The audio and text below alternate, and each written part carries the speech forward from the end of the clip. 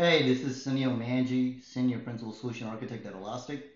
This is, again, a short video demonstration on ingesting data into Elasticsearch Service, which is a cloud service.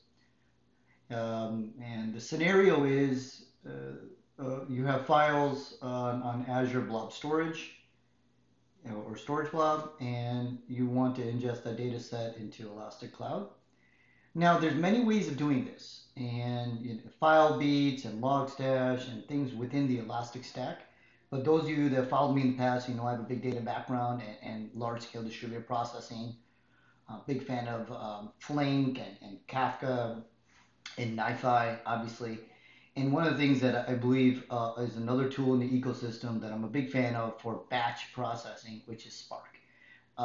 For streaming, definitely Flink, not so much Spark, but for batch processing, especially large files, I believe it's very hard to compete with the processing engine that Databricks provides, or at least what Spark provides. So for that scenario, let's say we have files on Blob Storage. We want to simply load, let's say, JSON files or CSV files. These could be large files. This is where Spark really shines.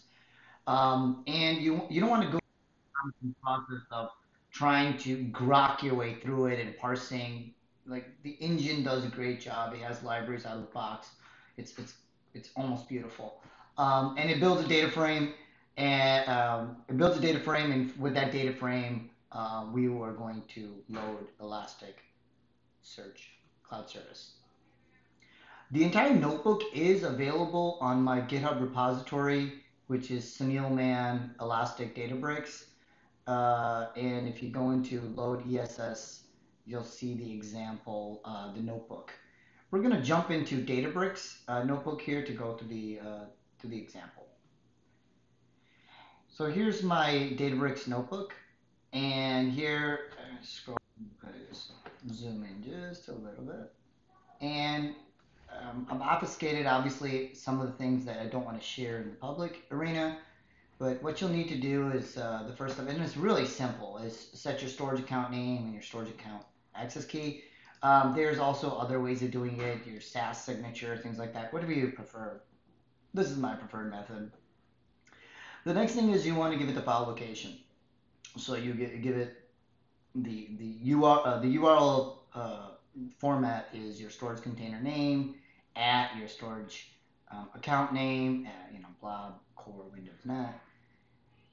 And then also the file type. So here I'm using JSON, but it supports so much. I mean, there's so many libraries for CSV, XML. It's just unbelievable the amount of libraries out there for you to easily load data into a data frame. The next thing you do is you want to set the Spark config account, and you don't have to do anything here. You don't have to change this, but it's basically using the storage account name, the storage account key to make sure it has access.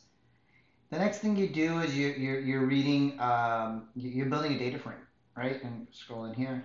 What I do in the data frame is I'm reading the file format. Obviously, it's JSON, and I'm inferring the schema. Now, I like inferring schema because if it's pretty consistent, all the fields are populated, at least my data set is, the infer schema actually does a pretty darn good job.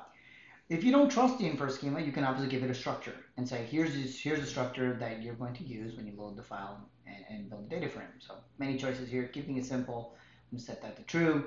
And then lastly, what you do is you give it the WASB URL with the storage container name, storage account name, and path to the file, or path to directory, right? It could load everything in a directory. It doesn't have to be a particular file, which is pretty cool.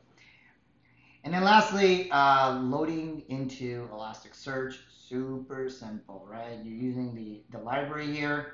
Now, this library, you will have to go into the cluster, and I'll show you that in just a moment, where you load this library through Maven. But you also give it your index name, your ESS endpoint, your port. Generally, if you're using the cloud service, is 9243. Your username and password. Oops, I forgot that here. And your batch size. Those of you that are familiar with loading into Elastic, you know that the batch size is important. How much, or roughly want to be around 5 megabytes. So that's it. Now let me just quickly show you what I had to do on the Databricks side to make sure this library is available. Let's go to that. So I do that by going over to the compute side.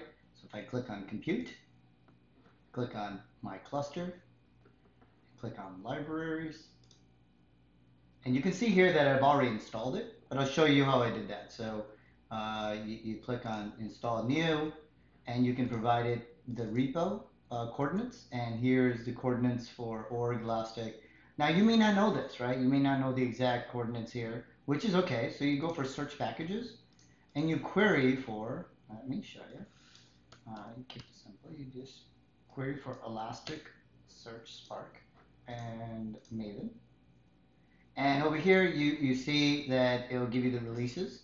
And you can say, hey, I want to select this particular release of the package. So it gives you the Scala version and things like that. So pretty simple. So once you go and install that, the org.elastic package will be available to you, and you can run this sample. And again, what we reviewed today is using Azure Databricks Spark to load data or files that are on Azure Storage Blob and loading that data into Elastic Cloud at scale. It's incredibly simple, it's incredibly fast, and it's great for large data sets, right? If it's a simple file or small file, some may decide to use FileBeat or Logstash, which is fine, but I find even for all use cases, for me personally, Spark is the way to go because it makes it super simple. Hope you enjoyed the video. Thanks for watching.